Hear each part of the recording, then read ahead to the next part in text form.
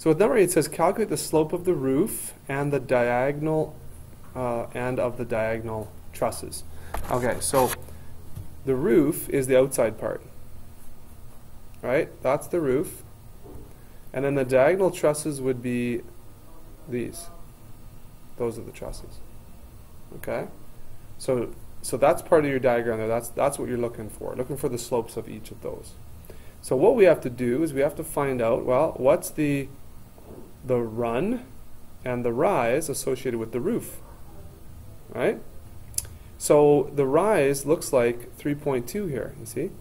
This is 3.2. And then the run, okay, now what is the run? Well, this little bit right here is 4 meters, okay? And the way this diagram works is that, you see there's 2 little tick marks there on each of these sections? That means that they're all the same, equal, right? So that's 4, yeah, that's right. So we've got a bottom of 4 plus 4.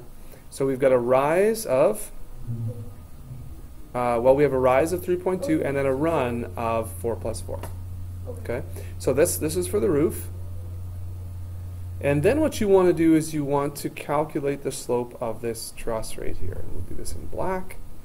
And it has a rise of 1.6, and then of course we know this is a run of 4. So you want to do this, 1.6 divided by 4. And you want to see what those two values are. Okay? And I think you should find that they'll be the same number. Okay? So I'll do that little calculation here as well.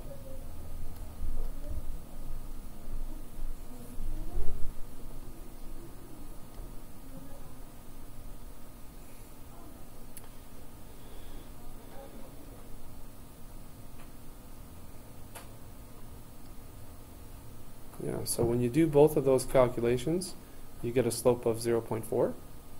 So they're both equal. Now, equal slopes, do you know what that means? Equal slopes, do you know what that means about these parts? They are, what's another word for equal slope? Anybody remember? Do